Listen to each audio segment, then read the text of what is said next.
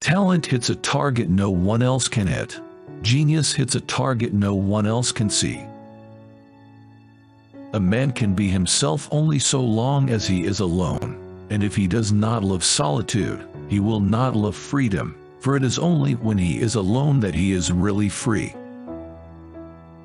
Mostly it is loss which teaches us about the worth of things. Every man takes the limits of his own field of vision for the limits of the world. Happiness consists in frequent repetition of pleasure. The person who writes for fools is always sure of a large audience. One should use common words to say in common things. A sense of humor is the only divine quality of man. A high degree of intellect tends to make a man unsocial. Treat a work of art like a prince. Let it speak to you first. Great men are like eagles, and build their nest on some lofty solitude.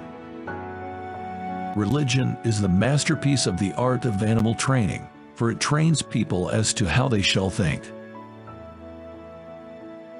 Marrying means to have one's rights, and double one's duties. The safest way of not being very miserable is not to expect to be very happy. Every parting gives a foretaste of death, every reunion a hint of the resurrection. The shortness of life, so often lamented, may be the best thing about it. Wealth is like sea water. The more we drink, the thirstier we become, and the same is true of fame. One can never read too little of bad, or too much of good books.